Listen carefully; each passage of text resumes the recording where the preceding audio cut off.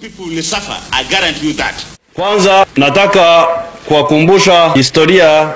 ya Kabamba.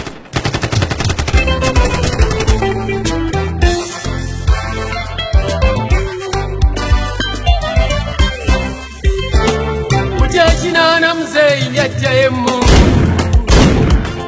agenda lwanyibe ebyali bimigensero omwali efuga bbiwa muno okutta abantu byali bingi okusosola mu mawanga wamu n'okubba obululu byali bingi kuteega abantu ne babajjako ebyabwe n'okutwalibwa mu makomera nga tebalina bisango abakuumi b'ensi okukozesa obubi emmundu ebyanyiza muzeeyi n'agenda mu nsiko enna bisseemu ebyamulwanya byasseemu muzeeyi mumugambe ebintu bizzeemu abange bisseemu ebyamulwanya bisseemu abeeyo mumugambe ebintu bizzeemu mu byalwanya muzeeyi ono mwalimu obwavu naye ssente n'abuuse nnyapaana owakeejeeza obupangisa gamba simpe mu ddoola mukuba ssente yawaleegwagwagwa nnyo ebbeeyi abantu badduka mu malwaliro bafiire ewaabwe nga bbiiru y'eddwaliro esusse nnyo mpozi omugenzi guno ebamusaba ennyingi oyo twabonga naye awo ne baweereza essente ebintu byanyakumanya si bya buli munnansi kati ffe abayimbiriza onoolaba gye binaatukomye enna bisseemu ebyamulwanya byasseemu muzeeyi mumugambe ebintu bisseemu abange bisseemu ebyamulwanya bisseemu abeeyo mumugambe ebintu bisseemu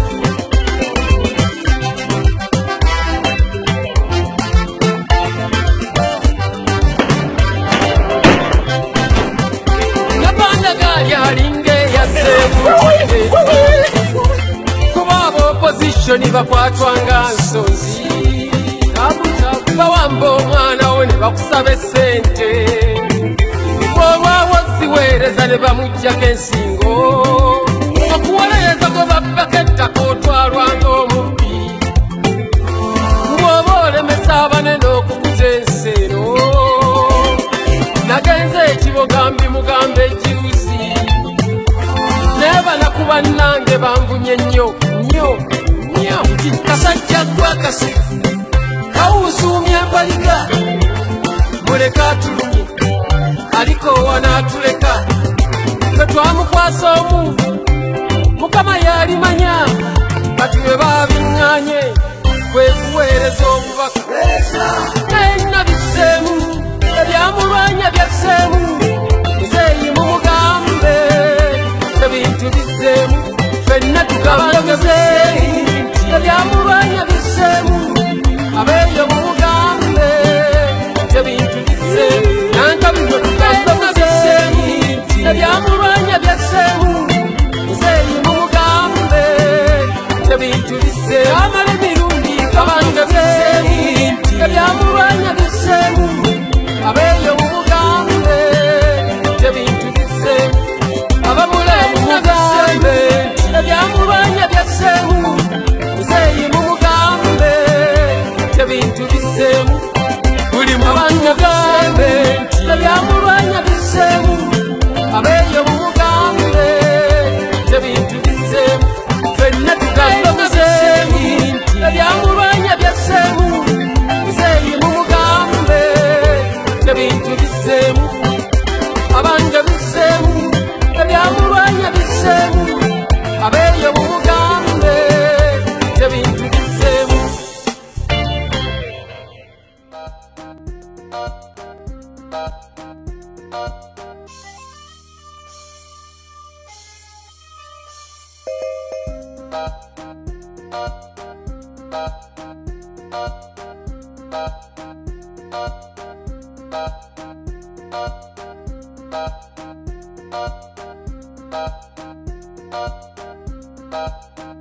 Thank you.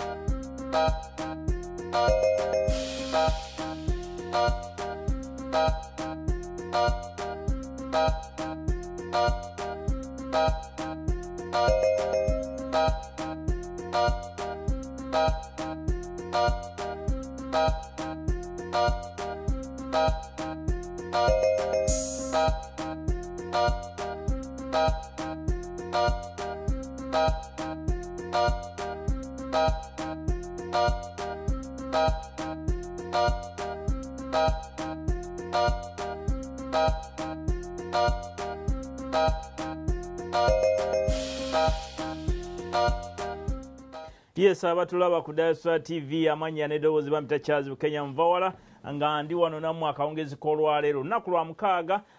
tuli wano mu kibuga Boston mu city gye bayita Waltham nga studio zaffe weziri wano ku Main Street Waltham wetusinziira okuweereza eggwanga yonna gye muli mbabuzaako ne mugamba mutya musibye mutyano yonna gye musinziira abali e London abali e South Africa abali e Kampala essaawa eno Uganda yonna gye muli nti mbagala nnyo mwebale nnyo okutulaba akawungezi k'olwaleero nga bwe twabagambye mubadde mulindiridde ebbanga lyonna era nga tubagambye nti olwaleero tulina omugenyi wa kitiibwa nnyo mu studio zaffe era agenda kubanga atambula naffe olwaleero nga abannyonnyola embeera nga bweyimiridde programu yaffe eno gye tuyise current situation mu Uganda mugenda kubanga mubuuza ebibuuzo mugenda kubanga mwogerako naye olunaku olwaleero nga si mulala nga ye Honorable Fred Mukasa Mbidde nga MP wa East African Parliament ajja kwongera okweyanjula gye muli sebo tusanyusa okukulaba nange muganda Charles Esebo senyo Esebo n'abatulaba nange nebaza mukama okulaba nga tusobodde okutuuka mu kaseera kano oli ku Diaspora TV nga TV yaffe y'Abannayuganda ababeera mu diaspora basanyufu nnyo okulaba nti obeeyunzeeko okuba nabo balyetaaza okumanya abamu bayinza okubeera eyo nga tebamanyi nti ani Mukasambidde bawulira Mukasambidde yaani sebo twagala obeeyanjulire ate tutandikiraawo. Nsanyuse nnyo bannange ekisookera ddala nze nga Mukasambidde ndi munnamateeka nkola ne chambers eza Mbidde and Company Advocates nze vice president wa DP mu Uganda yonna ndi member wa parliament owa East Africa ate nga kati ndi ku ddaala erya commissioner wa parliament ate nga n'ekisingira ddala ndi wa people power n'olwekyo n'olwekyo ekyo tetukyakirekayo kubanga abantu bafuna okubuzaabuzibwa ne balowooza nti oba people power oba kibiina oba ono mwali ono soko simbe wakati naffe twagala okutegeera bannayuganda abalaba Diaspora TV nga tetunagenda mu birala byonna kiki people power kiki banga weyanjudde n'ogamba ndi vice president wa DP abantu bagala okumanya ati lwaki agambye ndi vice president wa DP ate nga wa people power njaga onyonyole bannayuganda abalaba Diaspora TV people power eno gwe mulamwa ogugenda okukyusa eggwanga okulijja ku bukulembeze obukulembeza amaanyi g'emmundu tubiteeke ku bukulembeze obusabiddwa abantu obuwagiddwa abantu era nga buteekeddwa mu ntebe era ne bukuumibwa mu ntebe nga bukuumibwa abantu nga bayita mu kwagala obukulembeze obwo obukulembeze Mwami Charles njagala nkujjukiza edda twabangako n'omusolo ogw'omutwe gwe bayitanga graduated tax omusolo ogwo nga bajjajjaffe bataata abaali bamanyi okunywa ku mwenge nga bw'oba toweza tikiti za musolo 2 mu bbaala oyina mw'otayogerera nga ne ku kyalo tebakubalanga mwami edda twabanga n'omusolo gwe bayitanga busuulu ande envujjo ne bye bayitanga amakula nga bagatwala ewa Ssaabasajja edda kubanga babeeranga nga bakabaka babeeranga bakulembeze ab'ebyobufuzi naye nga bannono naye nga byabufuzi kubanga gana amawanga ag'enjawulo ge gagattibwa ne gakola Uganda naye mu Buganda kabaka yabanga mukulembeze abantu baasitukanga busitusi nga tewali kidde kikubiddwa yadde embooko ne batwala amakula embuga ne batwala obusuulu embuga abantu bawanga omusolo gw'omutwe nga kabonero ka kitiibwa okubeera ng'olina etiketi z'omusolo 3 kubanga abantu baawuliranga ng'eggwanga balyagala nga baagala obukulembeze ng'era bamanyi nti okulibeezaawo okuwa musolo kati olwaleero nokusanga kaguwa walanga akagwa ngo kibanga ekivumo omutaka bamukutte kati kino ekiriwo olwaleero gavumenti bwegamba nti guno omusolo tugugjeewo abantu bakuba enduulu ne bakuba n'eŋŋoma abantu n'okusoma kati baagala kusomera bwereere tugenda kutuuka n'ekiseera nga bakuba n'ekide ku ggombolola abantu bajje basimbe emmere basimbe bagabire baagala buli kimu kati gavumenti yeba ekikola kubanga bakimanyi ze bawa teyina kyezikolamu yebeera ezibbye nabo baagala ku mugabo gwe babbye kati gavumenti eno erina kwegula bweguzi n'olwekyo people power fe tulowooza twagala kuzzaawo omusingi ogw'abantu babeere nga bannannyini nsi kyemuyita okwebeereramu kwe kwebeereramu abantu nga bakitaputa bulala naddala abatava mu Buganda region bapapye ekintu kino tekyajja nga kigenderedde nga bakitegedde nti kijja abantu bangi bakoze ensobi mu kutaputa ensonga eno pulezidenti w'eggwanga naddala kakati nga bwe tulina omukulembeze Honorable Bobi Wine okuva lwe yalondebwa ku bubaka bwa palamenti amaanyi g'abantu gazze gamusongako nga mu butuufu alabika asobola okubeera pulezidenti wa Uganda naye gamuleetedde ku sipiidi etaasuubirwa gavumenti nga ne opposition teyagisuubira kakati abantu bano balemeddwa okufuna engeri gye bakwata ensonga eyo kubanga tebagitegeera tebamanyi nti weetaaga research okusobola okumanya kyeki ekiriwo tubadde tetufunangako muntu mu ggwanga ayina ba funds olw'ebyo byakola ng'ayina obwagazi eri abantu abaagala talenti ye ennyimba ze kati ate funds zaabo mysteriously ne batandinga into political supporters ne beegattibwako n'abalala kati ne bafuuka nga nsonga mpitirivu nga ne gwe bakulembeza afuuse ogusonga kati ensonga eyo buli omu yamugwako teyeetegese kyobola abapulezidenti wa Uganda yadduka emisinde n'agaba esente kamwokyaludawo nga yalowooza nti oba oliawo kyekiyinza okuwonya ebibiina by'obufuzi ebyenjawulo ebibaddemu abakulembeze ababikulembera nabo ne batiirawo buli omu n'atandika kukola kikye kubanga buli omu teyamanya kati that spontaneity ngezaako kinnyonnyola nti okugwawo kw'ekintu eky'amaanyi bwe kiti era nze bwe yalondebwa abamu abajjukira obulungi bwe yalondebwa ku bubaka bwa palamenti ekyaddondo nagamba abantu nti ono agenda kufuuka gwe bayita political gatamelata of our times kyekigambo kyenayogera abantu ne bakyogera ne baseka nnyo naye tebamanya kikyentegeeza nti agenda kubeera symbol of a revolution bo tebamanya nti nze kyenjogedde naye eyo ye symbol ke kabonero kennyini ak'enkyukakyuka abasinga bazze bakitaba abalala bakirabye kuva wano Arua kikyayongedde okufuuka kubanga buli lunaku yeeyongera okufuuka ekintu ekyenjawulo akati abamu ne bafuna ensaalwa abamu ne batategeera bulungi kikiriwo abalala buli omu n'akinyonyola ku lulwe naye ng'ekyamazima naye yennyini Honorable Kyagulanyi naye ekiriwo si yakikola kino Katonda yali mu kukikola kiri mu kwekola kyokka era naye tasobola kuvaayo n'agamba nti ebitabo kunoonyeza kw'ebitabo kulaga kino nakikoze bwe nti ne bwe nti era naye si ye yakikoze naye ndowooza Katonda agenda alonda n'ateekawo ebintu nga bibirina okuba kakati ababiraba obubi ne balyoka babitaputa obubi nti ate mawanga kubanga Honorable Kyagulanyi singa kibadde nti wa Buganda akalulu ke baali bamutiddemu tekaali ka mu Baganda kaali Arua n'olwekyo kati omuntu ayogera nti bino bya Buganda aba tamanyi kyayogerako this is an international leader ye muntu yekka alowoozebwako nti yeesimbyewo amawanga amalala gonna ne wabaayo abamuwagira tubadde tetunakiraba mu ggwanga lwaki abantu balowooza nti people power ne kwebereramu bakitapuse nti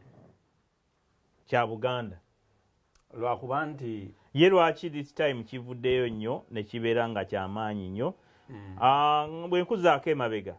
waliwo ekintu kye waleeta abasinga obungi tebamanyi nti gwe wali wakiwooma mutwe togikwatako yes naye nga nze njijukira bulungi ate nze nkufollowinga nnyo ate oli mukwano gwange yes nti waleeta togikwatako neefuuka ensonga naye lwaki people power ku luno ate erinnya ennyo nennyini ye yakireeta n'abeera nga mumulowoozesa okuba nti ye pulezidenti addako ekisookera ddala ekibuuzo kirimu emisingi ebiri kiri ekyokugamba nti olwokuba twebereremu kiri mu Luganda n'olwekyo kyabaganda si kituufu kyogaba buli muntu waddemu kizza mu lulimi lwategeera mu lulimi lwo gavumenti ya Uganda yaleetako puroguramu bonna bagaggawale naye eyo lwaki tebagamba ndi ya Buganda era nagendako lumu neggulu nga waliwo abantu abakyoli abagamba mbu this prosperity thing of bona bagangwale kati nga nabo bakyogera mu ngeri yaabwe nabo engeri gye bakifunyemu ebigambo bireetebwa Mukama n'abiyamba ne bikwatayo olw'engeri gye bifuna togikwatako bwe twagireeta abamu basookanga nakujoogerako nga balowooza kigambo kya buwemu naye bagenda okutuuka ekiseera kitegeera nga tekigenda kukyusa eggwanga era togikwatako yali irimu ku musingi ate ogwavaamu people power kubanga because era people power yatandikira togikwatako era ne kalandozo gyoziraba bwe zajja zitambula musingi ne gutambula ne gwenyoola kakati ne tutandikira ddala okulaba nga kyeyakola okukwata kawaayiro ow'ensanvu akomewo ffe tugenda kukakozesa okuleeta alowooza nti alina okuleka ow'ensanvu aveewo ayinza omuleetera okuvaawo n'olwekyo tulowooza nti kino kirimu ebyenjawulo bingi kisooka ekyamazima mwami Kyagulanyi ono alina ttiimu y'abantu ababadde abantu be ab'olulango nga baagazi b'ebyo byakola pulezidenti yabivumye naye nga bali mu pulezidenti tamanyi nti era yeetaaga kubuulirwa tulina abakulembeze bangi nga buli omu yalina bye yali akola ate najja nabyo n'afuuka omukulembeze ne Trump yennyini yali DJ even okulunda n'okuyimba waliwo ekisinga kinnakyamaanyi era kyova olaba naye yennyini engeri gyali omanyi bw'oba olunda kati ennunda ye yalinga yakukuba kyalunda ng'akikuba embooko kati ng'entogigaa nti genda oli wali ayogeza muggo era n'enkola ye bwe zeetambula nti ne mubukulembeze era olaba omuggo gubaamu naye kati gufuuka tiyagaasi gufuuka ekkomera naye nga yenkola Hitler naye yennyini yali muyimbi abantu bangi abakulembeze ab'enjawulo bazze balina ebintu background yaabwe gye babaddeko ya kakati ono ttiimu ebadde esinga okumwagala eya ghetto be bantu ababadde tebamanyi naani akulembera Uganda kituufu nga tipabiri nakko kakati bano baggwamu essuubi kyafuge bw'ali mala nga bwe basalawo nti tugenda wano gwe n'obagaana ne bw'okozesa emmundu bw'omukuba essasi ne litamukwata yakukuba ejjinja kati babadde bantu bagumu ebbanga lyabwe lyonna abantu bano kakati batandise okutegeera nti babaayo okulonda era osobola n'okulonda pulezidenti n'afuga kati ate ne pulezidenti waabwe bamuyina kakati kino ekintu kireese new voter population mu Uganda nti waliwo abantu abapya abagenda okutandika okulonda for the first time era kyova olaba nti omulamu ogugamba nti mugende mufune endangamuntu tagamba mmwe kuba gwe Charles ogiina agamba kati bali nti kati stage kwe tutuuse mugende mufune ki abaali tebamanyi nti okulonda kuyinza okuleeta omukulembeze kakati bo bazze kakati kabonero kakutiisatiisa kakati ffe ba intellectuals omulimu gwaffe kusiba kisenge ate tutandika okwongera mu maaso omulamwa okugenda mu maaso abantu balina okutegeera ebintu by'obufuzi bino si coursework manyi bw'oba osomera Makerere waliwo we bakuwa ebigezo ebyo n'obimala n'obawo ebyokuwandiika coursework n'ogitwala eka n'owandikira wiiki ebyo n'obiyita ne babigolola akati ate ffe mu mateeka waliwo gye bayita orozi obukulembeze bw'eggwanga si byebyo osanga omusajja nga mu byokusoma byonna teyafunako A+ naye mbukulembeze n'atwala emyaka egisinga abalala abali bakulembeddeko gye bakulemberedde eggwanga Honorable Mukasambidde abantu bagamba eno ebbali nti mmwe aboludde oluwabula gavumenti simanyi lwaki mweyita oluwabula gavumenti oba oluwakanya kigambo kyekituufu oluwakanya oluwabula ekituufu kyandibadde nakyalo olulwanyisa kubanga mu ggwanga erya Uganda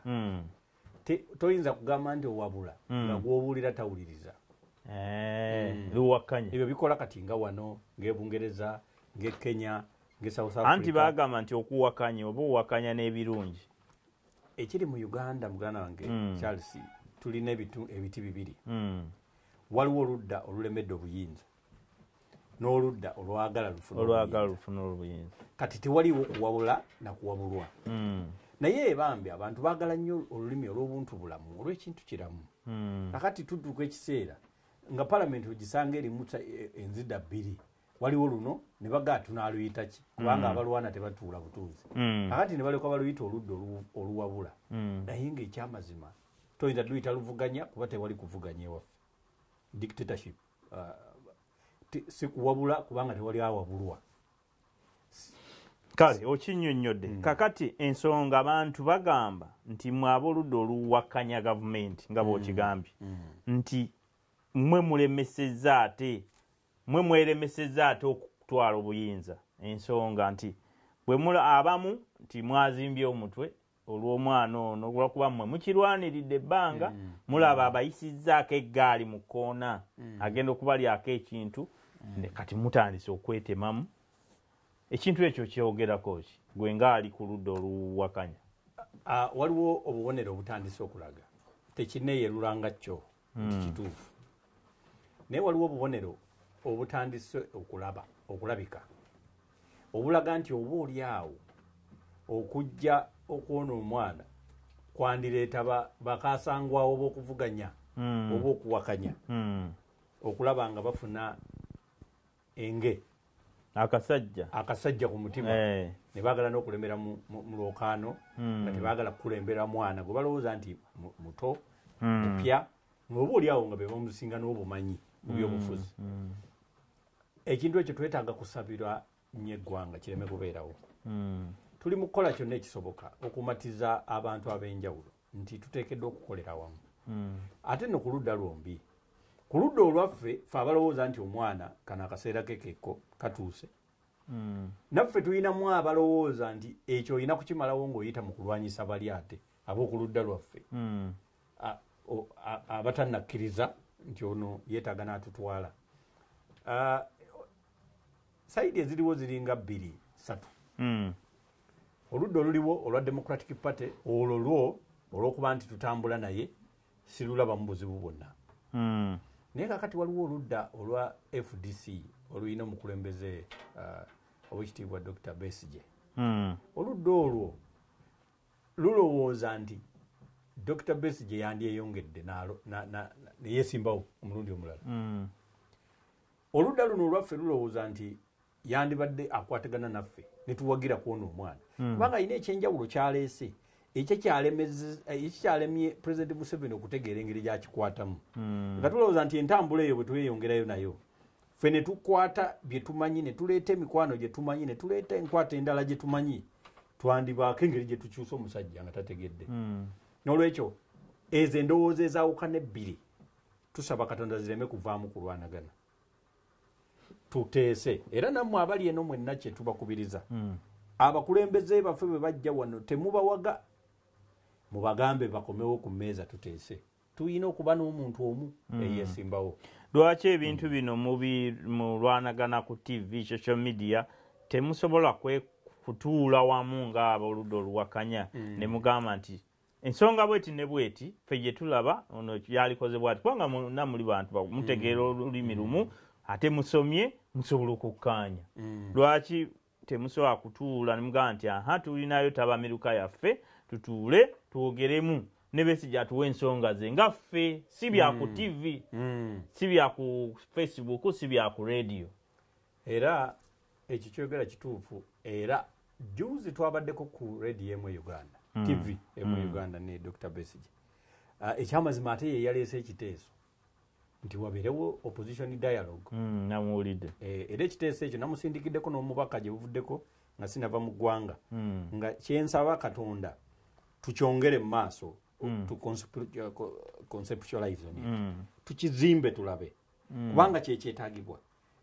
bwe tutakikola mu bwangu ne tutandika enteesaganya njiza netutwalira emyezi ng'ena tetufaayo bannayuganda temufaayo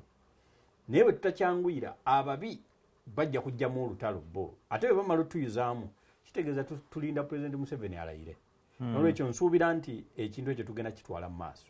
abakulembeze ffenna tuyina kye bayita to exercise self restraint okulaba nga tewali awanyisiganya na munne fe abali ku ludda oluvuganya mundu yonna. Ogambye oli wa people power lwaki Besigye mumusindikira abavubuka abammwe omukuba? Ekyamazima abavubuka abo si ffe tubasindika era kyekimu ku bye twayogeddeko nga tuli ku TV ne Dr. Besigye nti tusobola okuba tuli wano naye nga Bosiko ye yennyini yateekamu abaana mu ffe batandika okuteekawo olutalo ng'aziyiza enteeseganya n'enkolagana okubaawo mu dda gye twagala libeerewo mu kukolagana okulina okubaawo kubanga okukolagana kuno kulina okubeerawo n'olwekyo ffe kye tulina okukola kwe kudduka emisinde ne tuziyiza ebintu ebyo si ffe era abantu abakola ebyo si baffe era bwe baba nga babadde babikola nga bwe bamaliriza obikola nga baddukira mu nju zaffe tugenda kubatuuza tubabuuza ani abadde abatumye kubanga eyo enkola si yaffe tetunnaba kugiteesaako. Ekintu ekyo bwe kyabeerawo nayogerako n'abantu ab'enjawulo mu kinywi kyaffe naye nga bonna bonna olaba tebamanyi ani yakitaddewo n'olwekyo tulowooza nti wayinza okubaawo akazannyo era nga tulina okukadduka amangu nga tekannaba kubeerawo. Honorable Kyagulanyi Ssentamu singa ng'abaakitutte nga bw'akyogera teagenda kwesimbawo 2021 ajjira mu independent kibiina ki people power si kibiina ajjira mu ki tujja kukiyiiya kakati olaba mwami Bawala kyolina okumanya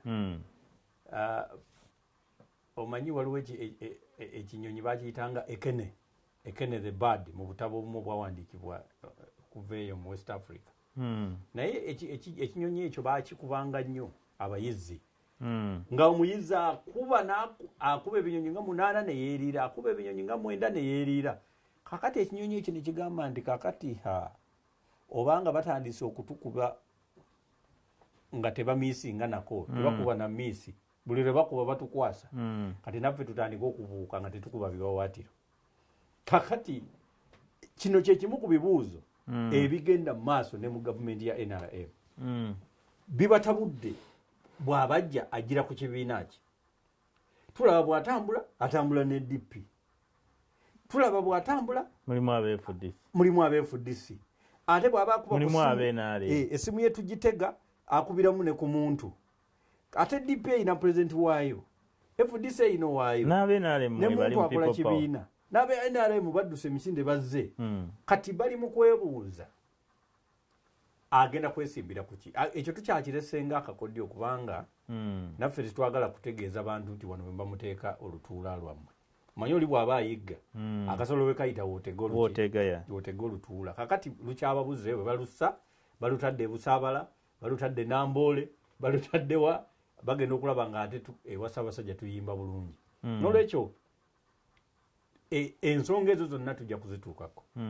naye nga kakati ebisinga okubanga byetaagibwa okutuukibwako ze nteekateeka za ttiimu zonna okubeera wamu tubiveemu nga bukyali ebyokwetereza okubeera omu tutandike okuyoola abali mu movement nga bwe tubaleeta eno tuke tukole ekintu awo ekigenda okutunyumira ffenna. Osuubira nti mu Uganda kisoboka ku ludda oluwakanya gavumenti okuleeta yeesimbyewo omu? Kisobokera ddala. Ku mulundi oguwedde kyabulako katono twali tumaliriza ne tutuuka ku stage eronda candidate omu nga tumaze okuteeseganya buli kimu ne gavumenti tuzikoze nga bwe zinaabeera. Omanyi abantu baffe tebamanya TDA Alliance eyo yali ekoleddwa etya twateeseza omwaka mulamba ne ba Dr. Besigye bonna n'embabazi agenda okudduka mu gavumenti okujja yatusanga tuteesa si ye yabireeta era naye yajja buzi ntugamba naawe sawali empapula zo tutunuliremu tulabe abatuwuliriza mu lutalo lw'okukyusa gavumenti eno tetugenda kwewala baddukayo n'abanaddukayo ng'enkya kulonda tujja bayita kubanga bonna kati kibookya naye buli omu tannafuna katuli waayitira kuddukayo abalala buli lwaddukayo atya nti fayiro ezimu ku bye yabba ne be yatta zikyaliyo bayinza zisitula naye bwe banaalaba nga gavumenti igenda ddala kukyuka eri abajja okutwegattako nga n'okulangirira kumaze okuggwa n'olwekyo tugenda kusooka ku lw'eggwanga lyaffe okukyusa obukulembeze tujja kusooka twerabire abalina bye batukoze nga bingi tusooke tutereeze eggwanga fayiro tujja kuzikubako enfuufu ng'eggwanga limaze okwetengerera n'olwekyo kati olwaleero nze nkukakasa nti bwe tuddamu opposition dialogue ne tutandika bulungi okutambula tujja kusobola okuleeta candidate omu kuba luli twaleeta candidate omu naye omu yekka n'abulayo okubeera munnayuganda alaba diaspora tv kyayagala okumanya kiki ekyalemesa alliance eyo twatuula enfunda ne ziwera kakati ku lunaku olw'okulonda candidate kubanga twali tumaliriza buli kimu nze nali member wa summit nga twali tumaliriza buli kimu naye tuba tutuula olutuulo lwasembayo akalulu ne kaggwa ne kakubibwa ekyamazima akalulu akagenda okukubibwa kakubibwa mu bibiina byonna ebibiina byonna ne bironda candidate bagenda okurankinga ng'ate owa go forward amama mbabazi yabasinze nikuddeko Nobert Mao Dr. Besigye yali wakusatu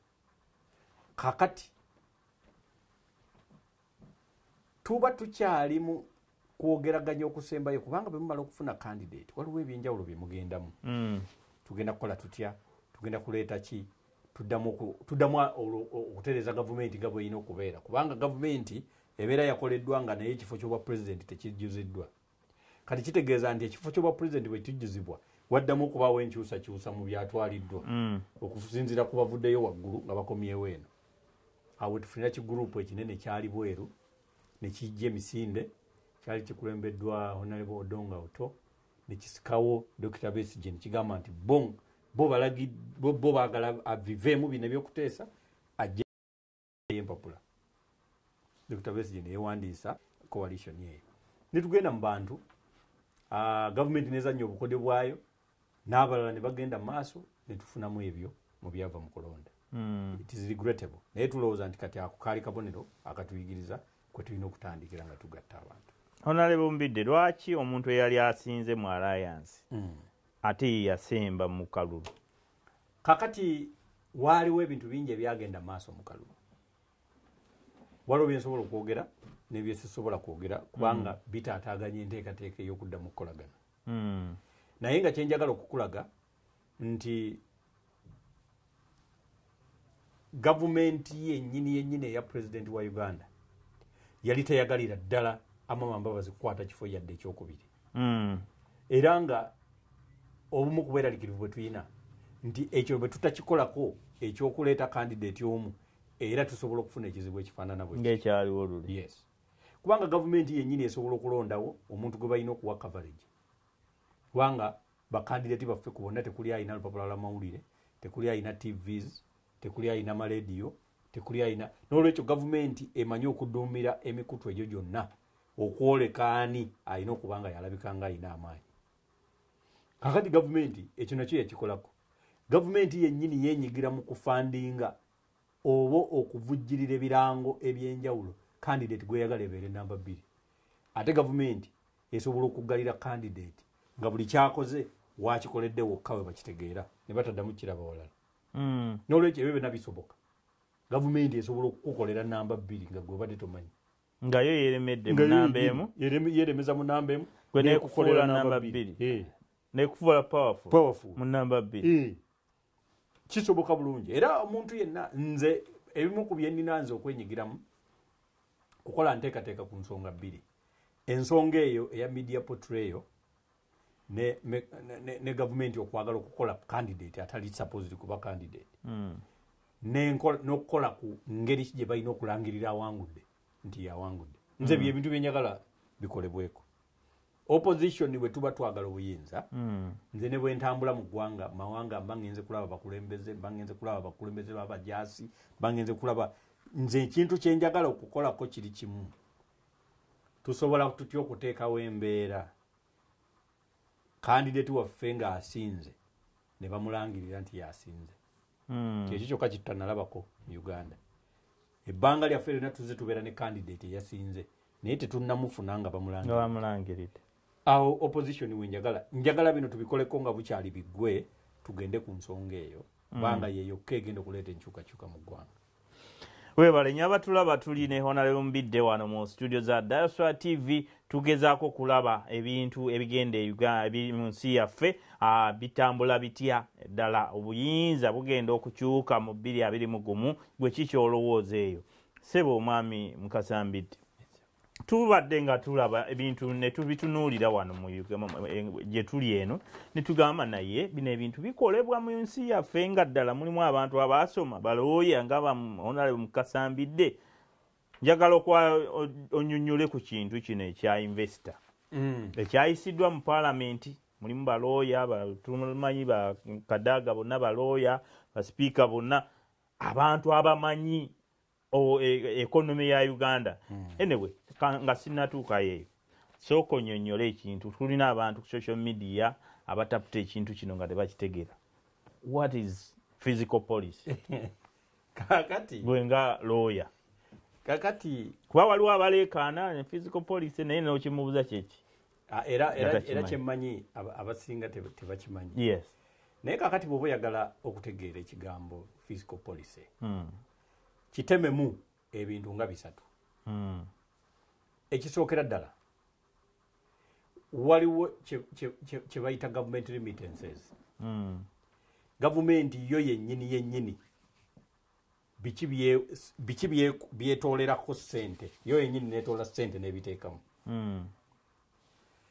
Ekyokubiri fiscal ng'ekigambo kitegeeza budget. Abantu tetwagala abantu babeere nga tebamanyi okigezza kyenjagadde abantu balowooza nti guba gunene nnyo nga gugezze gukambuwadde ate ekisinga okubatawaanya kulowooza nti omuntu era ensoma ya Uganda omanyi yesinga okuba enzibu nti nfu yafa. Omwana afuna diguli n'omutunuulira boodi naye nga toyinza kumusikaawo ku kituuti waafunidde diguli n'omuwumuza mu ofiisi n'omugaa kati kola ebyo by'osoma. Asooka funa training. Kyasinze okusoma era kye bamugolodde n'afuna 10 ku 10 kwe kubanga yakulaaminze bye bamuwandiikidde bye bamubuulidde. Yabikutte naye yetanabifuula bintu biramu. Si biramu tebiri organic. Tetulina practicals. Tetulina. Kakati omanya nti kati mu ngeri ya gavumenti bw'eba ekola embalirira yaayo musingi ki sira kiri yeteeka ku byo byetoola n'ewaayo. Sira kiri yeteeka kuzeekuŋŋaanya gwe bayita omusolo. Sira kiri yeteeka kakati bw'obanga otunuulidde ebyo ebintu ebisatu kye bayita fiscal policy nti kakati egenda kukozesa gye bayita tax cuts oba gavumenti weba spendinga sente zaayo egenda kuziteeka ku subsidies ku agriculture oba gavumenti eye Uganda nga bakugambye nti population esinga eringa egiri mu agriculture gwe wawo ogenda okuteeka government subsidies oba tulina akatale katugeze akatale kaffe akaguddwawo aka Africa. Product list eraga nti kati ya Uganda tulina ebirime ku list tulinako ebirime 86 products 86. Kati gavumenti yaffe egenda okuddako priority egenda giteekawa prioritization ku government spending by way of subsidies. Nze ngenda kuwa agriculturalists abali mazino products 48 tujja kubawa sente. Oba kitegeera what are we going to prioritize? Uganda yazudde amafuta ati tutunuulira amawanga amalala agazuulako ku mafuta ne gakulaakulana nga Norway yazuula amafuta 1965 kati olwaleero eri almost highest mu human development index. Kiraga nti kati abantu baayo basula balina sente mu nsawo naye nga ne bye baagala okugula baabiguze. Kakati gwe economy eyo yakola etya ng'ekozesa sente ezo okusitula omutindo ogw'abannansi nti munnansi n'abanga olwaleero njagala okutegeeza mwami Charles ne mu America wano waliwo unemployment. Naye kakati gwe bw'oba oyagala ngeri ki gavumenti yo gyegenda okuspendinga sente mu solution oba mu kusolvinga ekizibu kya unemployment waliwo ebibuuzo byeddamu ng'ekola embalirira nti olwaleero mu America waliyo abatalina mirimu ne mu Uganda waliyo naye question eri emu who bears the burden of unemployment? ani yetikko omugugu gw'obutaba na mulimu government aha lwaki atalina mulimu nze ngwetikka Uganda atalina mulimu gwo gwetikka kubanga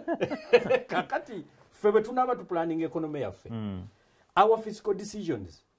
tujja kuba tutunuulira tutikudde tutya munnayuganda omugugu tugumugyeko nga tumukwasa amabanja g'asobola okukozesa paka lwatandika okukola atusasule oba kitegeera mu Uganda tuddusa we are running a cash economy naye bakugamba tebitundu anaku buli 10 ebyembalira ya Uganda babijja bweru babyewola bwewoze kati gonsuubira otya okubanga nze buli kyenaguze nakisasudde cash munnayuganda kitegeeza buli siringi 10 z'ayina olukaaga lwayinawo ebina bya bbanja kati ate gwe omugamba nti waba agula ettaka endagaano cash down bw'aba agula engoye bino cash down credit cards bazirekera bagagga bokka kakati kitegeeza nti ffe tetudduka kati ffe bwe tunaaba abampuliriza kyenjagala mumanye nti enjawulo gye tugenda okuteekawo mu nsalawo yaffe nga tukola embalirira y'eggwanga ku musolo wawe tussa omusolo wawe tugujja gavumenti bwe beekwata mu nsawo okuwaayo omusimbi okuvujjirira department wawe tuziteeka wawe tutaziteeka bwe tuba twagala okukulaakulanya investments katugeze waliwo kye bayita foreign direct investment okuyita omuntu ow'ebweru ajje wano e Uganda atekewo ensimbi atekewo ekivaamu ensimbi foreigner manya gundi foreign investor yes ebyo bikkirizibwa ogwo musingi gwa byanfuna naye guyina emitendera n'amateeka galina okukulembera etteeka erisooka tetuyinza kukkiriza foreign direct investor ateeke sente mu kulima emmere n'okugitunda mu food sector eyo tebakkirizaayo eyo tukola kye bayita indigenous base economics tuteeka mu bannansi sente be baba babikola ki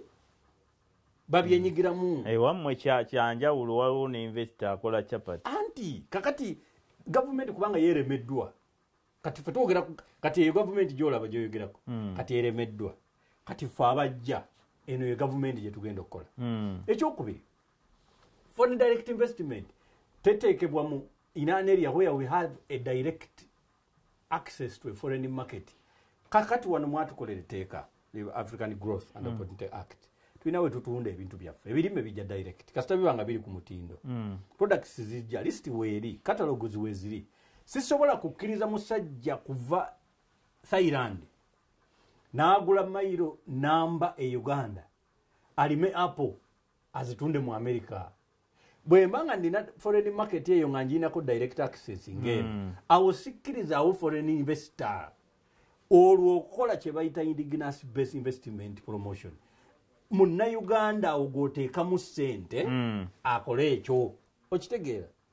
kakati awo n'abatuuliza oba batulaba ndi mu kunnyonnyola fiscal policy kubanga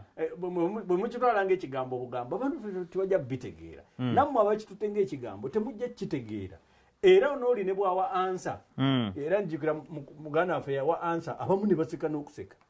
naye nga buli kimu kirina direct entry wano president wa Uganda bamugamba nti ku mbalira y'eggwanga agriculture gyoyogerako mb'ojagala nnyo abantu otaddemu 3% mu mbalira y'eggwanga ofe irinze n'agamba nti nze bwe nteeka ssente mu defense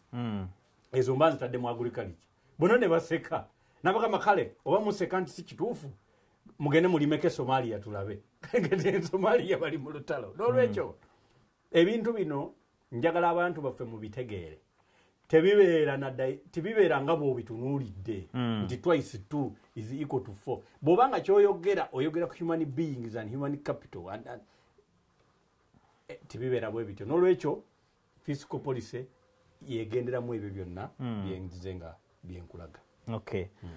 abatulaba bannange mukitegedde akinyunyodde bulungi nnyo ate embeera eri mu Uganda ogyogerako ki abantu batakula emitwe Uganda ne Rwanda essaawa eno waliwo embeera etali nnuŋŋamu anti bagamba gavumenti ya Uganda egamba nti tetulina mutawaana ne Rwanda yavuddeyo ne statement even the president of Rwanda yavuddeyo ne statement ate ne Museveni fe nga bannamawulire twalabye nti statement gye yakoze yabadde ayanokulani badde bawaanisiganya bigambo kiki oyogera ku mbeera eyo akati njagala okutegeeza e Uganda eyo waliwo katugeze omuntu bwe muba muli mu taxi nga mutudde muddayo kawungeezi omusajja n'asirika nnyo bw'ati akutudde okumpi n'avaamu omulundi gumu ekigambo n'agamba banaanya obuugi ekigambo ekyo kyaba yeevuddemu ekyamazima kiba kiraga olunaku we lusiibye engeri gye yayingidde mu kibuga nejadda engeri gyaddayo nga ne ansa yennyini takola ki tagirina era nga kyasazeewo nti zimbuze ez'olwaleero ate nga abadde takigamba gwe abadde takigamba gwe akyegamba abadde akyegamba n'olwekyo embeera ya Uganda ne Rwanda yeetaaga okusabira okw'amaanyi gano ge mawanga agakulidde okumu ge mawanga ageemanyi ge mawanga agatategeerekeka njawukana zigalina n'enjawulo tewali na njawulo wakati w'amawanga gano abiri waliwo ebitoogerwa nze bwe ndaba pulezidenti w'eggwanga erya Uganda amaze ebbanga lye lyonna ng'omulaba alwanagana ne conscience ye n'agezaako okulowooza nti tubasirikire tetunyega n'agezaako okugamba sijja byogerako n'agamba bannabyabufuzi mwena temubinyegako ng'omulaba ayina akagamba alinga omusajja ali mu lusirika lwa waka nga wategedde bulungi nti weerabidde essimu ya waka temulimu password n'ogisanga we wagirese ate n'oyagala okozesa okusirika kakati nga tomanyi oba bagikebedde oba tebagikebedde ate ng'oli mu lusiika tojja kubuuza bannange mwagikutteko kati n'oyagala ensonyi ozifula obusungu kati pulezidenti wa Uganda ayina akaseera kaalimu ketwagala tutegeere ekyamazima waliwo ebigenda mu maaso bingi wakati w'amawanga gano abiri eggwanga lyaffe libadde lizze lunyenga likolagana n'eggwanga lya Rwanda mu bintu bingi nga bannayuganda tulina bizinesi e Rwanda abannalwanda nga balina bizinesi e Uganda abamu nga balina amaka abiri wano ne Rwanda amagye ga Uganda n'aga Rwanda ng'ogenda okukeberanga omuntu omujjeno e Rwanda ate yaliko RDC e Uganda kituufu omuntu omu bagamba wabaddewo enkolagana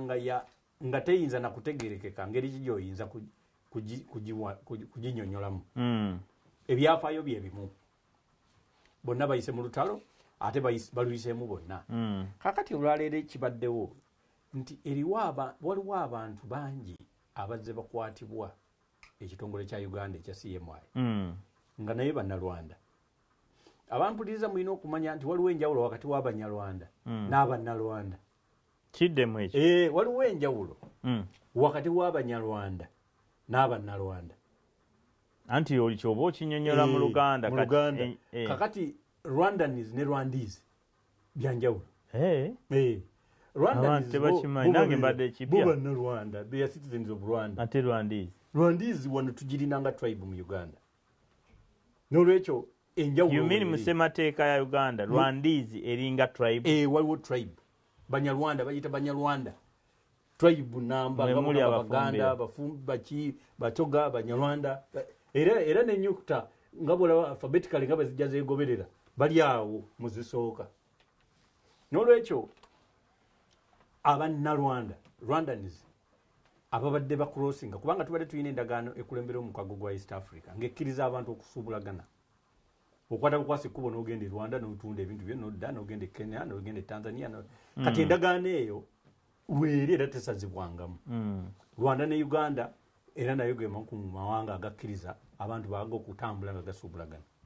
ky'olina okukola eweetaaga okuwa omusolo ng'owa eweetaaga okuwaayo empapula zo ng'okola ki ng'oziwaayo eweetaaga visa nga bazikuwa kakati naye abantu bano bakwatiddwa bangi nga ebitongole byaffe bikuumaddembe bibakwata ebya CMI sina bikuumaddembe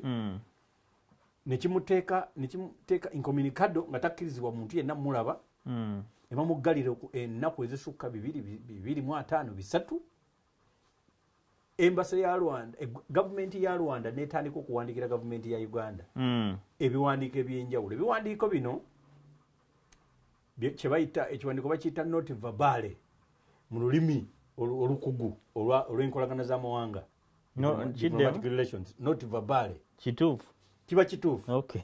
abantu anti wano batandika okweyaliikirira yaga kati oba gyewandiise nga diplomatic note ebeera ng'eggwanga liri lyogeraganya n'eggwanga lino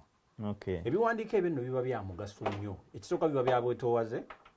biba bikulu nnyo biba bya kikugu ate biba bya kyama kakati ebiwandiiko ebyo bizze biwandiikibwa bingi nga gavumenti ya Rwanda ewandiikira eya Uganda ebabuuza kakati oliwo abakulu ono n'ono bakwatibwa naye ne embassy tekkirizibwa balaba balooya babaganye tebabatwala mu kkomera mutubuulireko ssebo gavumenti naffe kiki kye babuuzibwa kiki kye mubanoonyako kiki kye tulina okukola ebiwandiiko ebyo bizze biwandiikibwa nga buli kimu kirimu amannya ga njawulo kino kirimu ga njawulo kino kirimu samale kino kirimu ebiwandiiko ebisukka mu 10 nga gavumenti ya wano teddamu njiyita yawo wano kubanga wano nze ndaba nga eno Kampala ya kakati nga gavumenti teddamu kakati gavumenti obutaddamu gavumenti ginnaayo ekyo nno si kikolwa kitono pulezidenti wa Uganda yeetaaga atunnyonnyole busungu ki obutuuka gavumenti obutaddamu gavumenti ginnaayo kubanga ye ng'omuntu asobola okunyiiga ensi siiye nsobola obutaddamu nga nkunyooma kakati naye ensi siiyo kubanga obuyinza obwo bwayina si bw'abantu ye ne bamukuba oluyi tekitegeeza nti kati tulina diplomatic twandigize diplomatic imbroglio naye nti oba kati tulina amawanga kati olw'okuba pulezidenti Museveni waliwo omuntu e Rwanda yamukubya oluyi tekitegeeza nti amangu ago eggwanga lya Rwanda n'erya Uganda tezikolagana kakati waliwo enjawulo twagala tutegeere biki ebyo ebireese obuzibu obutugana n'okuddamu gye bwavaako awo waliwo olukuŋŋaana lw'abapulezidenti olwali lulina okutuula Arusha baliyita summit of heads of states aba East African Community naye eggwanga lya Burundi ne ligaana okujja ne liwandika n'ekiwandiiko kinene nnyo nga bagamba babawadde mu mateeka bagamba balina okubawa notisi ya nnaku 16 babawadde enotisi ntono na biki tujja kujja ebbaluwa yali ejereegerera nnyo ng'eringa eyomba n'okuyomba naye ebbaluwa eyo pulezidenti Museveni yagiddamu nga chairman wa summit bwe yali tannavaako kuddeko ono aliko kati Kagame kubanga ebbanga lya myezi nga 3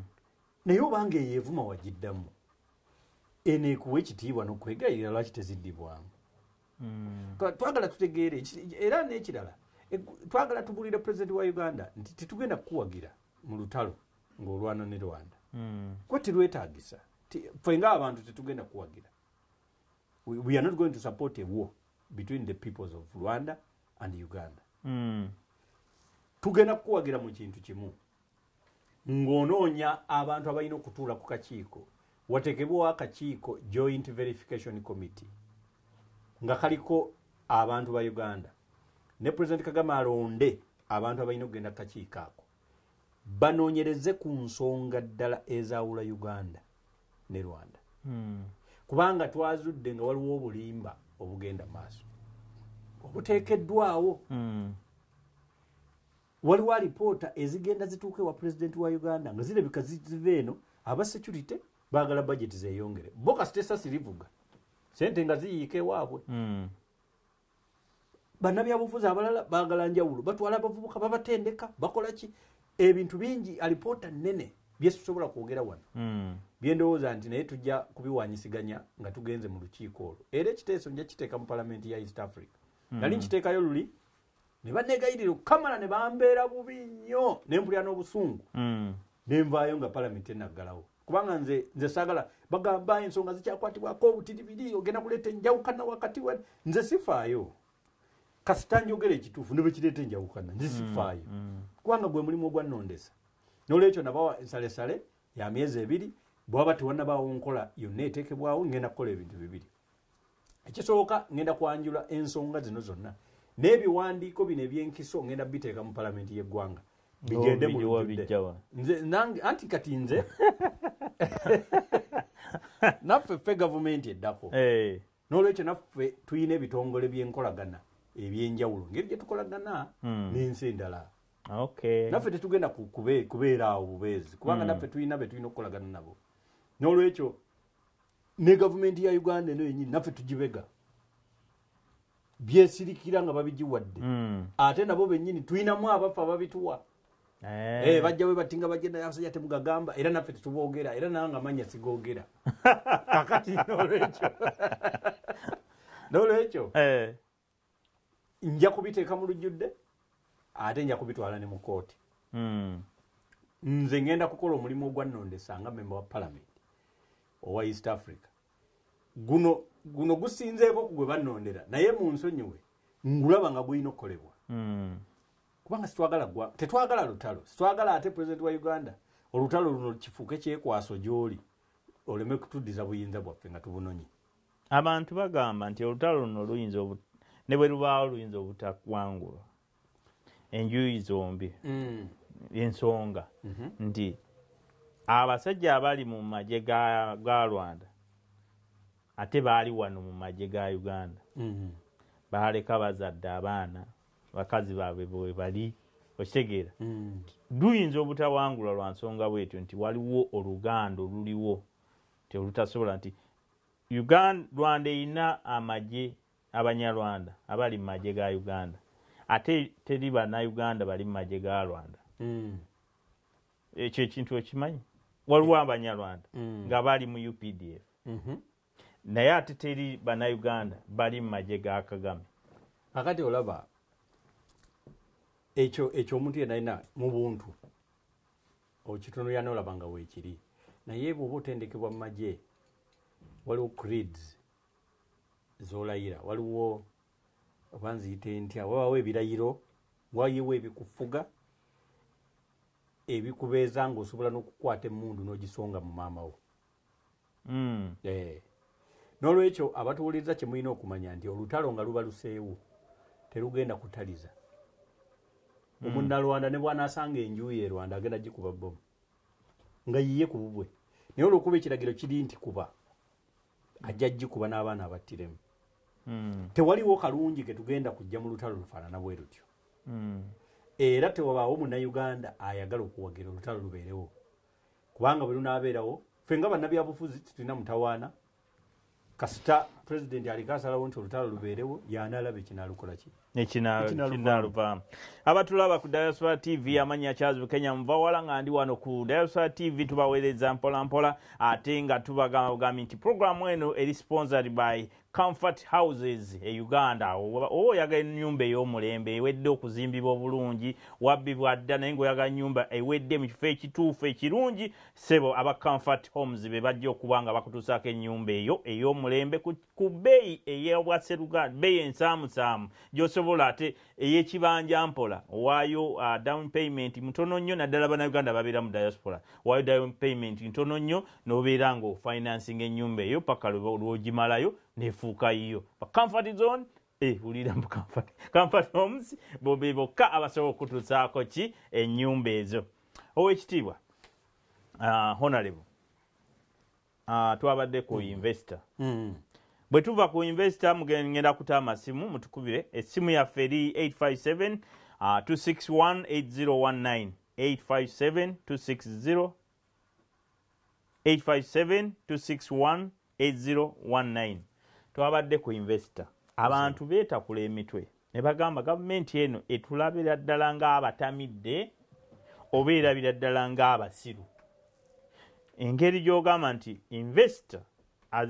mu Luganda babayita bamusiga nsimbi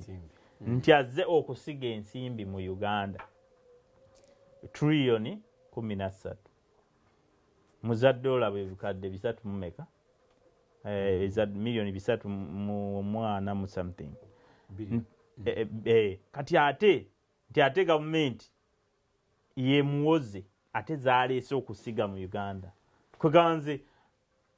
bw'okiŋŋamba nga ntamidde nkitegeera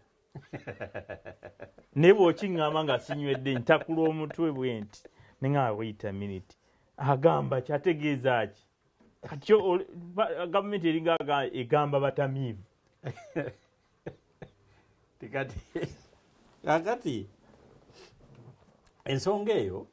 ekyamazima naakagisoma mu mawulire nina ebintu byenjagala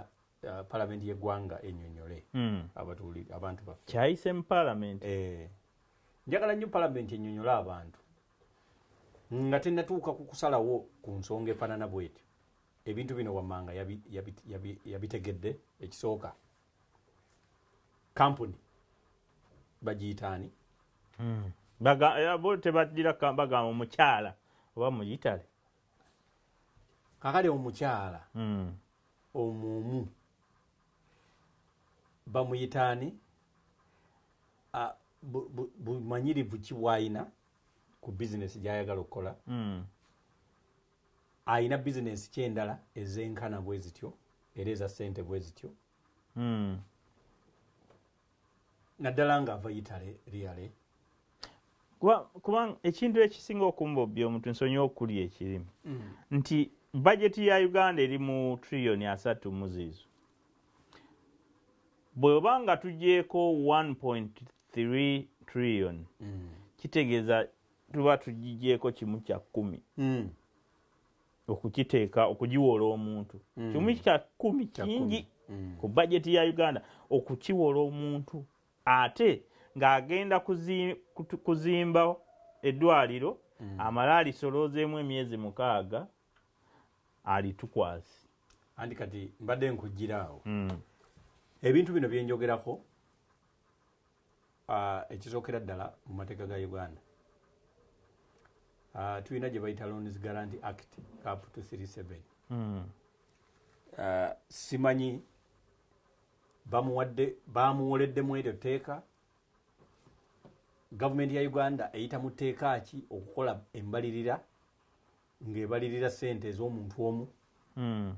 kubanga oyo bw'aba nga muntu buntu nga si kampuni kitegeeza terina byafaayo bya bizinesi efaanana bwetyo tunoonya yagisingidde ki eggwanga lya Uganda yalisingidde ki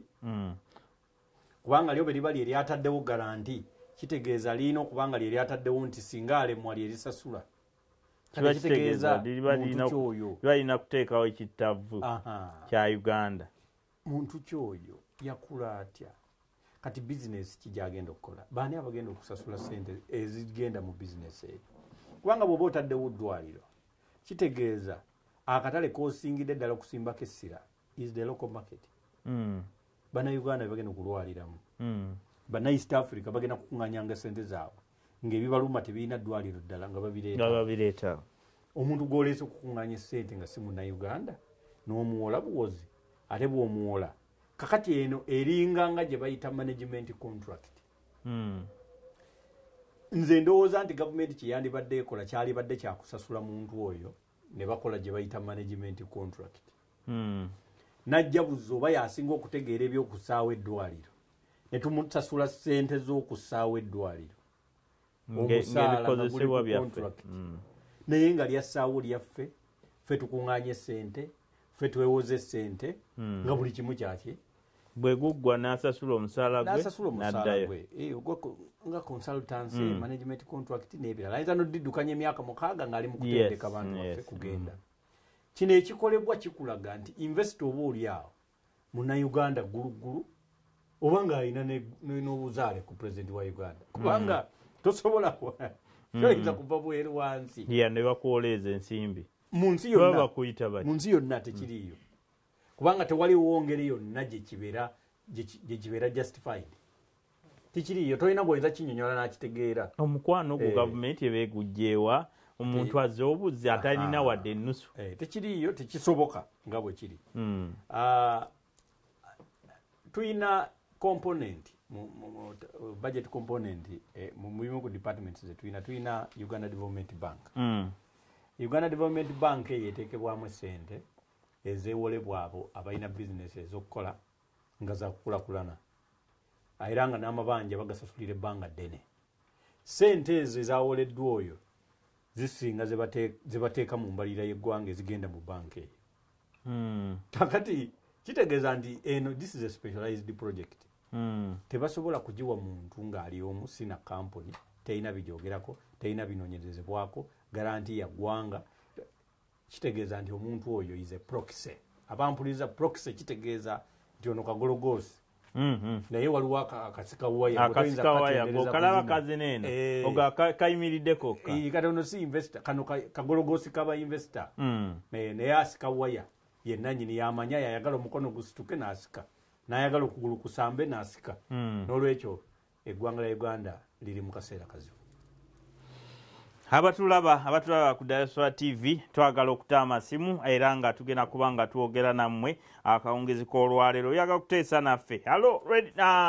Diaspora TV. Yesebo Yes. Kironde Esebo ndi ku mutala gwe Colorado wano mu Denver. Esebo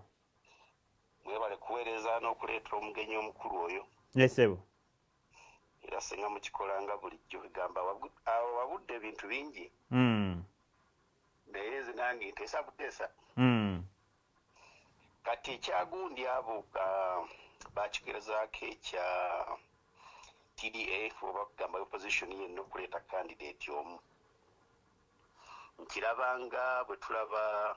NATO ne Russia. Tewali nsi esobola kuvaayo neyaŋŋanga Russia. Tulina kwegattira wamu. Kati ekyo tekiraga butiitiizi nti bwe tuteegatta tekisobola Museveni baba tebawadde gondi nga tebanga sarenda nti okuggyako Museveni tulina kwegatta.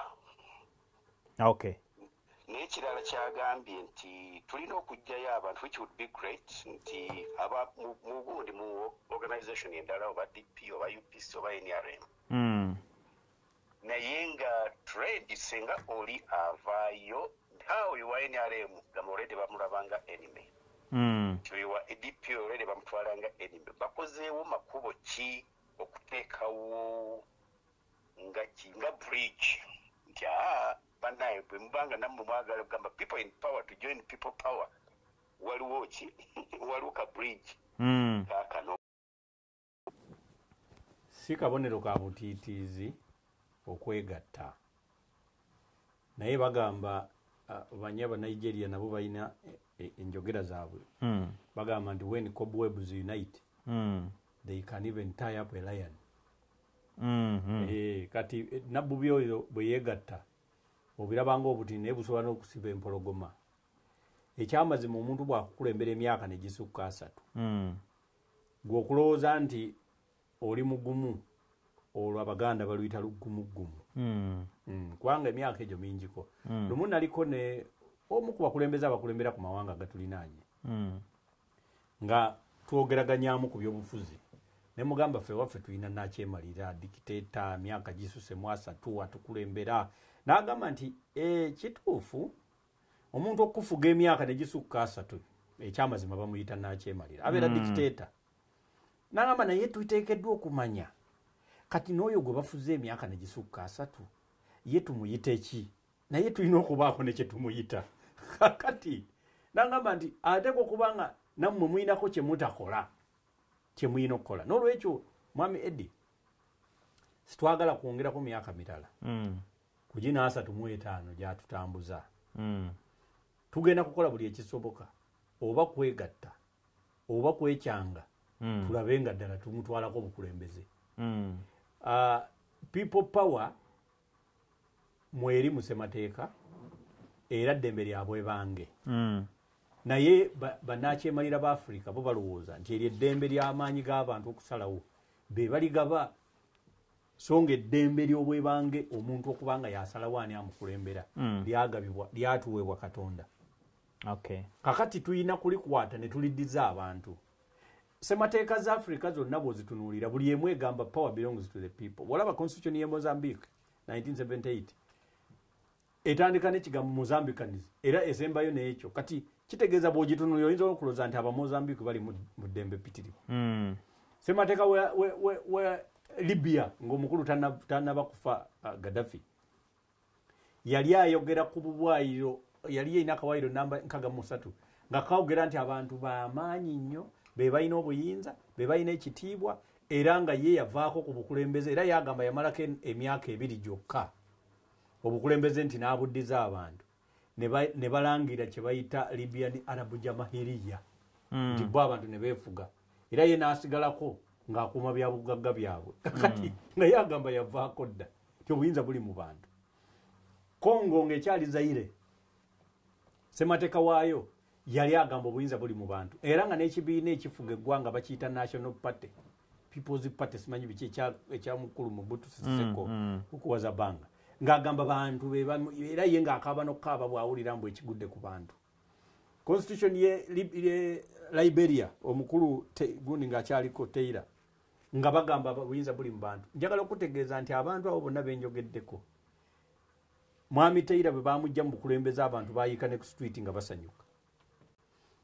Mobutu abantu bayiika ku street. Gaddafi abantu bayiika ku street. Kakati bwebuuza abantu bano waddala obuyinza baabuyina. Mark Luvalumandana wano bwe yatwala obukulembeze Mozambique abantu bajja ku street. Lwaki ate basanyufu ng'ate be babadde nabo bulijjo? Kitegeeza waliwo obulimba wakati w'empeereza nga tebulaga kiri mu bitabo kiraga nti obuyinza buli mu abantu. Kakati ffe omulimu gwaffe kuddira abantu abo tubaddiza obuyinza bwabwe basalewo omuntu waabwe abakulembera. N'olwekyo ekyo tugenda kikola Mwami Eddie nga twegasse wamu. Tetulina kye twagala kunyumisa, tetwagala kuwaanibwa, tetuli b'amaanyi twabikoze ffekka, twagala tukolere wamu buli muntu aleete ettaffaali tulabe nga tutambuza eggwanga maaso. Okay, tugenda maaso bannaffe abali ku ssimu so tukubira ku ssimu yaffe ne simu ya WhatsApp yonna gy'oli mu nsi yonna oba osobola ogikuba temweralikire oba oli mu nsi wa osobola otukubira essimu ekasi ofuna koodi ya US. Katulabe ono ali ku ssimu. Halo kale mukadde wange amanya mwenaba Eddie sebo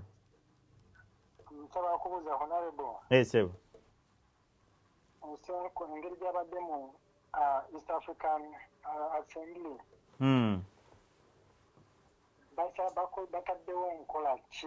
ng'aba East African Assembly okulaba nti booda za Uganda ne Rwanda ziggulwawo kubanga tulina omukago ogutugatta ate omukulu oyo abaddeyo mu mukago ogwo oba akyaliyo agala tugambe bo nga bomu nga bali mu mukago bataddewo magezi ki because kino kitutuuse kirabika kitutuseeko naye kati ng'abatugatta abo abakulu ebayinza tutayira ku magezi twagala tumanye bo nga East African Assembly ekinze step kyokulaba nti ekyo kiggwawo. Ekyokubiri halo sebo nkuwulira. Ekyokubiri mubuuza ensonga ekwatagana ku Africa Now Summit ebadde mu ggwanga Uganda egenda mu maaso. Africa Now Summit okusinziira ku mwami Mbidde bw'agiraba erina kyegattako Uganda oba etuzza mabega. Bweba erina kyegattako Uganda kikyalowooza nti kitwandikoze okukola Africa Now the better okusinga nga bweri kubanga ebadde etagetinga bavubuka. Wumba mukadde wange nga maliriza mubuuza ekikwata ku ddwaliro nze ndowooza eddwaliro nga Uganda tulyetaaga nga tunyira sente zabadde basipendingi ebweru awo yennyini mwami Mbidde ne banne ba honorable ebagenda benazipendinga ssente. So abatwete eddwaliro si libi naye methodology gye bakozesezza nti ate oli bagenda muwa nti agenda okuba nga asolooza ekyo si kirungi. Ekisembayo kikwatagana ku people power.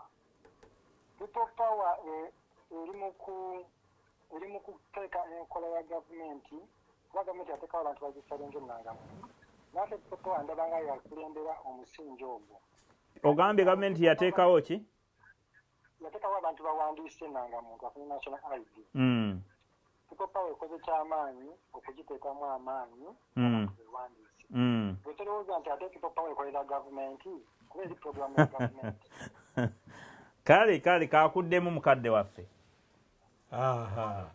Kakati muganda wange Eddie abuuziza ebibuuzo lwakuba nti tibiyinza kuggwayo ansa zaabyo kuba bino ebintu by'obuuza sebo bineneko okusinga ekyoyogerako kye wawulidde. Africa One Summit bw'ogamba nti omugaso gwayo gweyina ku ggwanga lya Uganda, oyogedde ku East African Community n'engeri ki gyeteekateeka okugonjoola emirerembe mu nsonga eziriwo wakati wa Uganda ne Rwanda. Kakati bino ebintu by'obuuza bineneko. Naye nga tonnamuddamu katusooke tufune omukulu ono ojaba. Hallo. Assalamu alaikum. Wa alaikum salaam wa rahmatullahi wa barakatuh. Bampita Ntege nsinzidde wano Denmark Libe. Sebo. Njagala kubuuza ku mwami oyo mwami Mbidde, njagala omumbuliza ekibuuzo kino. Akuwulira Sebo. Kakati tusigazza emyaka 2, ndowooza giri emyaka 2 ndabanga gyokka okuyingira mu kulonda. Sebo.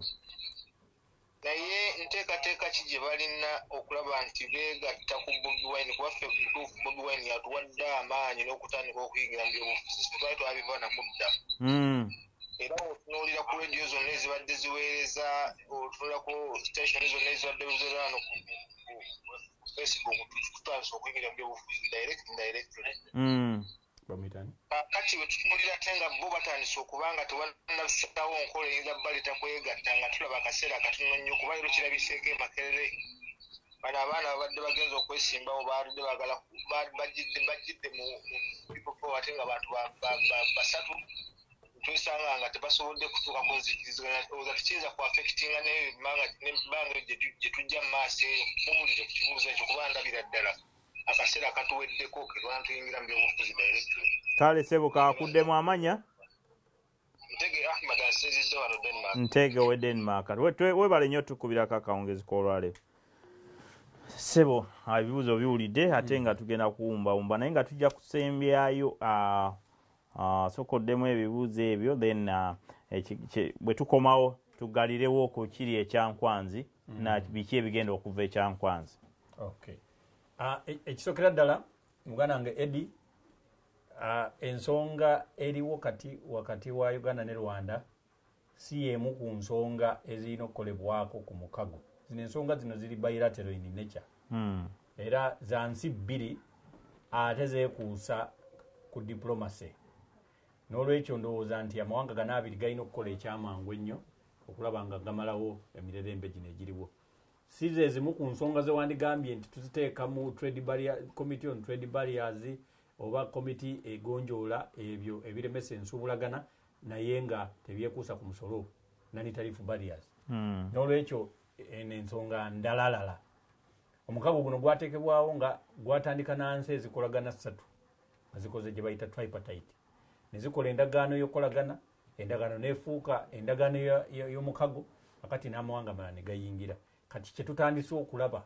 ate bitandise okusumulukuka ebyali bisibiddwa ennyo. N'olwekyo Africa One Summit, Africa eno gy'olaba erina sub-regions oba sub-regional economic blocks. Kati blocks zino mwe muli era East African Community. Ebirala bi trade areas naye tebibadde tebinnakula kutuuka ku musingi gwa community nga East Africa bwebadde. Kati n'olaba ne SADC, n'olaba n'endala. Kakati nze zino bwe ziba zizzemu okutawaana. Ate tosobola kumbuulira bya Africa namba. Zizuba speeches, abakulembeze bagenda boogera speech ne zibanyumira. Era nze sobola sigendayo kubanga zisaagala bintu byakuwuliriza bantu nga banyumya bunyumya ebitavaamu mulamwa. N'olwekyo ebyo kati ebya Africa kutumalira budde tusooke tuddeyo ku musingi gwa East Africa tugitereeze kulaba oba tusobola okugenda mu maaso. People power lwaki nti baba project ya government naye ono yagitaddemu amaanyi. Kakati ffe nga people power tetuli mu kulwanyisa Uganda. Tulwanyisa gavumenti eri mu buyinza eveeko naye enkola esigale ng'ekibweri eddeko kuba neyammwe ejja kwetaaga abeewandiisi ate nga ffe ey'abantu egenda kuddako ng'eyita mu kulonda. N'olwekyo abantu okulonda balina okufuna endangamuntu. Kakati ffe ideally gavumenti yandibadde ekola civic education okugamba abantu beewandiisi naye tekikola kubanga etuukiriza butuukiriza mbalirira oba budget naye teyagala mwewandiisi. Kati ffe tugamba abantu mwewandiise kubanga twagala mutulonde. boya teekawo butesi kintu bateekawo butesi njagala okutegeeza n'ebibiina by'obufuzi bino okubita njagala kukinyonyolako katono nnyo mu kaseera katono abamu balowooza nti okuta ebibiina by'obufuzi President Museveni yanyumirwa n'ayagala nnyo n'agamba abantu mbaagala nnyo ab'ebibiina mbitadde nedda amawanga ag'amaanyi gano gagi 8 gaagamba nti katulekeddeawo bawola twagala kubawa mwensi ezibonaabona grants n'okukolagana nga tukola business partnerships nammwe yengeri kati yetubendo bayambamu omwaka 98 waliwo omwami Gordon Brown bwe yali chairperson wa main committee of the International Monetary Fund ne basalawo amawanga gamu ne bagawuluzaamu ne bagagamba nti gano gali highly indebted poor countries bwe munaleeta proposal ez'okusomesa abaana obwereere tugenda basonyiwa ssente zetubabanja kwe kulaba bonna basome abamu balowooza nti programu ya President Museveni si yeyo kati abalala ne bakola plans ze bayita economic programs zajja nnya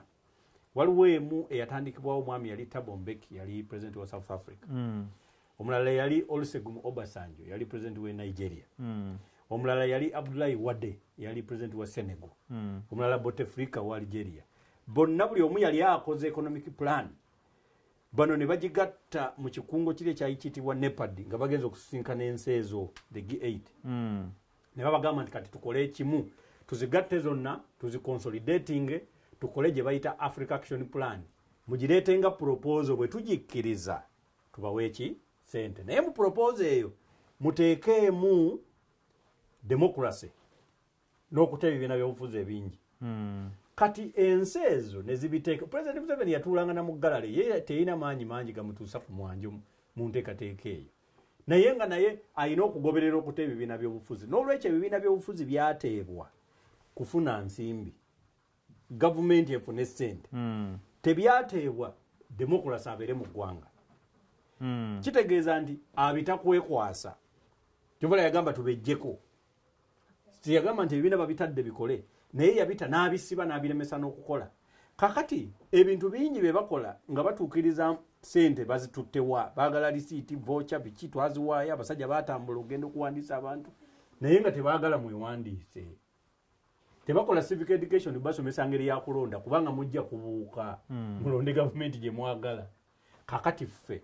tukitaddemu amaanyi fe abantu mugende mufune endanga muntu zammwe mutuwe obululu bwe tutakyusa gavumenti n'olwekyo tubakubye jje mu programu yaabwe gyebadde batambula nayo okay nga tumaliriza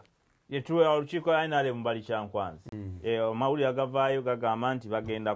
kulisa etteeka bagolijje mu palamenti nti okwesimba kuba pulezidenti olina okubeera emyaka 45 ate nga bulijjo tulabye nti buli batula ekyankwanzi wavaayo ekijja togikwatako bagirira kyankwanzi ebiseera ebisinga bannayuganda buli NRM bwetuula ekyankwanzi babeera mu maziga lwaki nsudde ngezezzaako nnyo kubanga ebyo biyisende ndi wano ngezezzaako nnyo okubega mu mbega yange yonna gye njagala okubega mu gavumenti eyo naye ekiteeso ekyo kinnemye okuzuula nti bakiyisizza naye nti kivuddeyo ekyankwanzi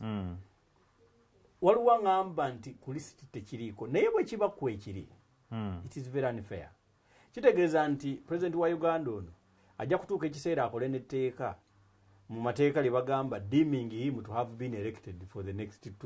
two terms kugamba ng'akola n'etteeka erigamba nti kati etteeka lino bwe liyita litegeeza nnondeddwa ebisanja ebirala ebijja bimeka bibiri amateeka bwe gatyo gali extremely unconscionable tegakkirizibwa of course tujja kukola ekisoboka banaaba bayitadde mu bago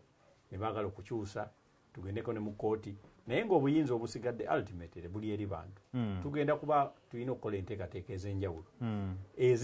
ezaawukako ku bye tubadde tukola bulijjo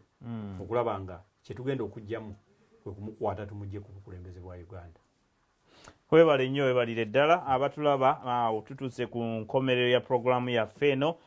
tubadde n'omubaka wa East Africa Parliament omukulu Fred Mukasambidde mukwano gwange ate ssebo nkwebaza webale nnyo okumbeererawo mu mbaga yange besimaani wange mwebale nnyo bannanga batulaba mu bigambo bitono nnyo njagala owunzike ng'osiibula abatulaba ng'oyogera ku mwana ono Kyagulanyi omulaba mu biseera bye eby'omu maaso azaatya mu lulimi lwaffe luli olwotegera abantu balulinze obwedda Bobi Wine omulaba otyawo ng'owunzika then osiibule abatulaba. Yeah, first of all, I think I will say, frankly, I will stress the point I made earlier on when he was being voted for as Member of Parliament for Chadondo, that he is indeed going to be the political gatamelata of our times. He's blessed with the quality, the zeal, and the kind of political attraction that exudes amongst the population, the kind of support that is what we can term as supercalifragilisticexpialidocious. In my opinion, he's the kind of a leader that we have been looking for. That kind of a leader that espouses and arouses axiomatic faith in him by a population that never used to vote before. They never needed politics. They never thought of politics. They do not actually know the roles of a president of a country. But they have got great faith in him that he will change Uganda and turn it into an economic El Dorado. In my opinion, that is the kind of a leader that now we need to give a chance. The rest, they have called him a novice. They have called, especially those political connoisseurs and gastronomes of our times, they have called him a novice. They have called him a new person in politics. In my opinion, we shall erect a protective wall around him that is intellectual in nature, that to the extent that we shall now foster the common fight and the development afresh. Thank you so much, Mwami Fred Mukasambidde. Webale nnyo tukyalirako. Bannaffe program eri sponsored by the Comfort Homes. Osobola okubagulako amayumba gonna ga mulembe nnyo wali e Kampala. Sebo Daswa TV tukwagala nnyo ate mwenna mwongere bulungi nnyo. Nete muvaawo musigale nga mulaba TV eno. Tulina ne program eddako ey'abannaffe. Abaana bawala abo mugenda kwanga mubalaba. Naye olwaleero mbagaliza olunaku olungi Saturday ennungi ebabeerere bulungi badde Kyazibu Kenya mubawala wano ku Daswa TV. Bere bulungi mweraba.